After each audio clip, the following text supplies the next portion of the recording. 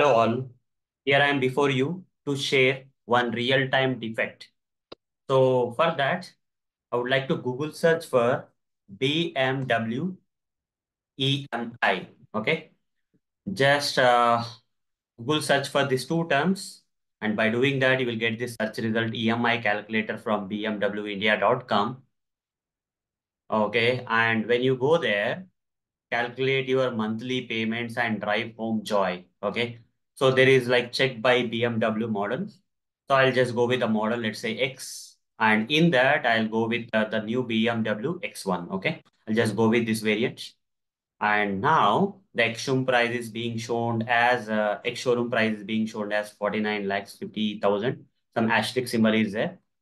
Fine. Now there is a BMW 360 plan. I'm going to expand that. Here, by default, whatever the options are selected, uh, if I'm doing a down payment of 12 lakhs 37,500 rupees, fine. To purchase this car, if I'm doing 12 lakhs 37,000, then the remaining portion of the amount, like this car costs you like around like 60 lakhs or 52, 53. If you say on road price, it will be different. Ex showroom, it will be different, right? Let's take this as 4950 for now. Okay, so here the thing is 12 lakhs 37,500 is a down payment. It has come by default and terms are 48 months by default. So I'll do one thing. I'll just take this to the last so that whatever the maximum down payment I can do, I would like to make. That is around 20 lakhs, near to minus 20,000 of the 20 lakhs I'm doing. Fine. So now, if I increase this to 60 months, just see, guys, okay, if I increase it to 60 months, how much is coming as a monthly payment EMI?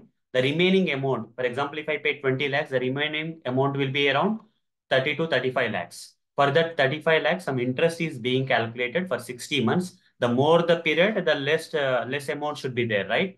If I choose the term for paying that loan amount of the remaining 35 lakhs, okay, if I take less amount of time, I have to pay monthly EMI of more monthly EMI I have to pay. But here, what's happening is now at 60 months of loan term period, you see 33,832 is there. If I reduce that to 48 months, this monthly EMI should increase because the tenure for repaying the loan got reduced means the monthly payment has to increase, but it is decreasing. That's the defect. You see, it went to 21,881, and now finally you see in 24 months, if I reduce the loan repayment thing for 35 lakhs for 24 months, in 24 months, I want to pay 35 lakhs. It cannot be 7,946, right? Cannot be.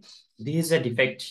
I feel, okay, that this is a defect. And what do you think, guys? If you also think that this is a defect and the website guys have to correct it, just type yes, this is the defect in the comment box below so that, everyone can learn this kind of real-time stuff.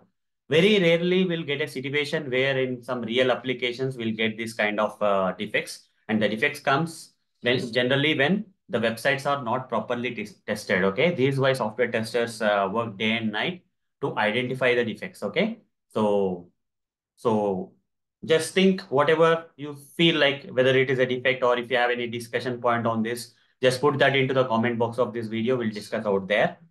So that's all. That's all I wanted to show a real-time defect in a real-time application like this.